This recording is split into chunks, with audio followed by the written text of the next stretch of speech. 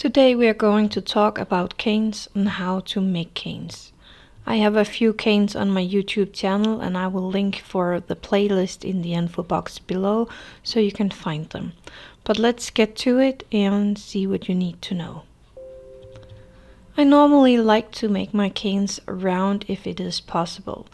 And here you need to know, if you make a tiny circle with your pattern inside, you will get a cane that is long, but not that long. If you make your start circle big with your pattern inside, you will get even more cane out of it and you will have for a very, very long time.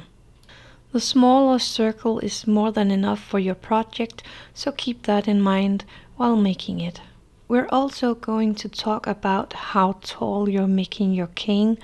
Then the higher you make them, the more cane you get, and the smaller you make them, the less cane you get.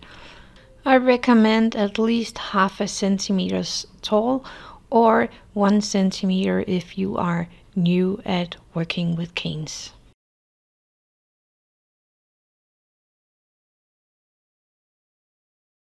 I like to make my canes round because this is going to make it easier for us to roll them to get them smaller.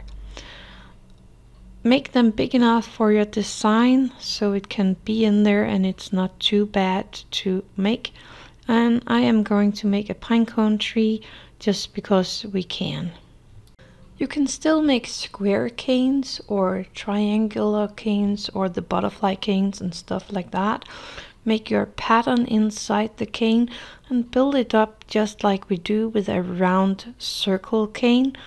But this one you cannot roll, you need to stretch and pull it instead of rolling it, just like I did with these flat canes.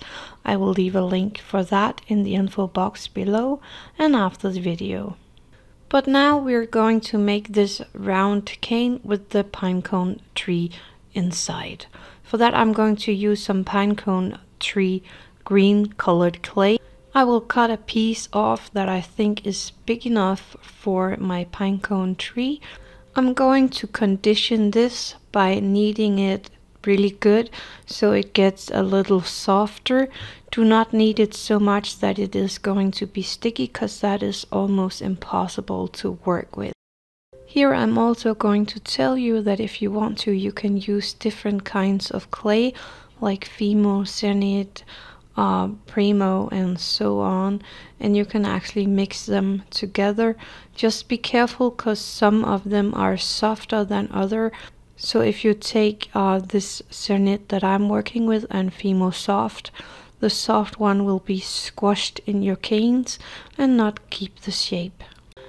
We also like to avoid air bubbles. You can see that there is a lot of tiny holes in this clay, and if you bake a piece of clay like this, it will actually crumble while you cut it after baking. So condition your clay until it's not cracking like you see here while working with it. It needs to be workable but not too soft and sticky. My clay is ready and I took a piece of scrap clay that is brown and I'm going to use that for the trunk of my tree. I make 3 triangles and I'm cutting off the top of the 2 of them and I'm just going to connect them like you see me do here. So the tree itself is really easy to make. When building up a cane, you always start from the inside and work yourself out. Then I'm going to make the trunk of the tree, what is really easy. It's just a square in the same height as the tree itself. I got the size of my tree almost as big as my drawing, or let's say a small. If you have problems with the size of your creation, then you can build your creation directly onto the paper and it's all fine. Now I'm going to build up the white around my tree, and first of all I make sure that my clay have the same height as the tree I made first. Then I'm going to put in these small parts of the tree so that is fixed or filled up. I like to make it into something that looks a bit more like a square and from there I'm going to round it off. So first I square it off and then I round it off.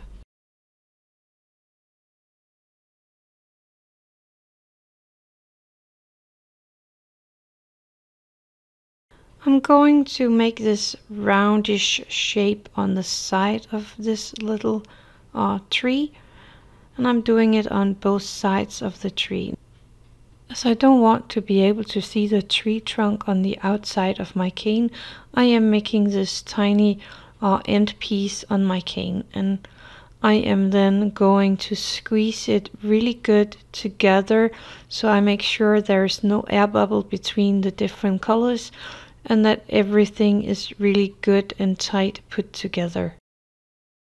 I then rolled out a strip of white clay on a setting 4 on my pasta machine, and I'm going to wrap that around the edge around my circle cane here, and I'm making sure that I don't overlay anything because that will make it wonky.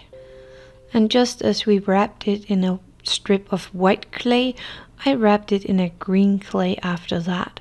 You can wrap it in red or yellow or what color you like, and maybe even make it striped. Then I am going to squeeze it together so I make sure that everything is firm and ready to be rolled.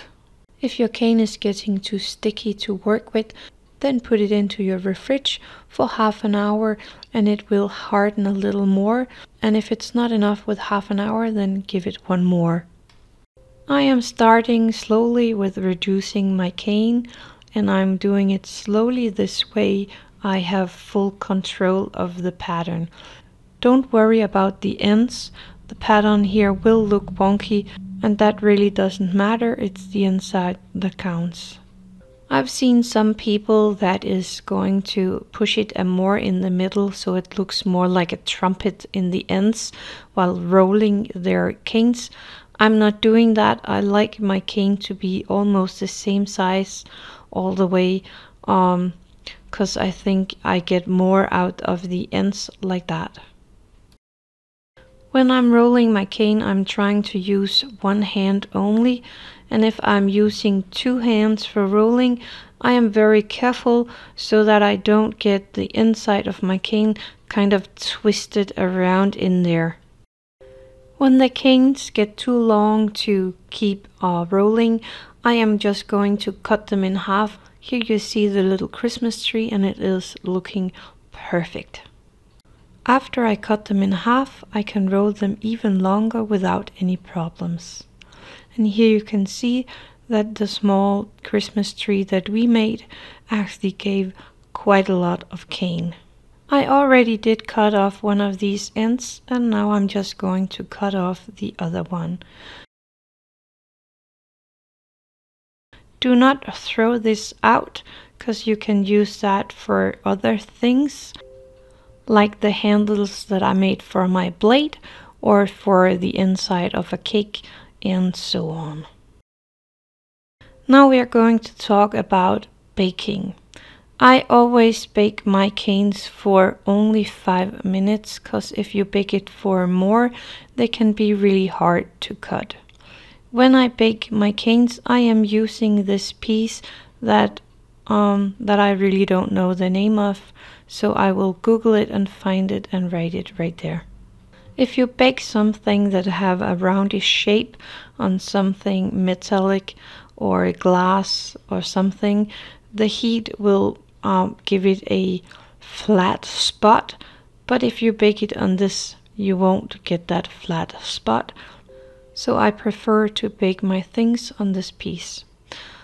If you bake your cane too long by accident, you will always be able to bake it a little more, and this way it will get soft and you can cut it while it is hot.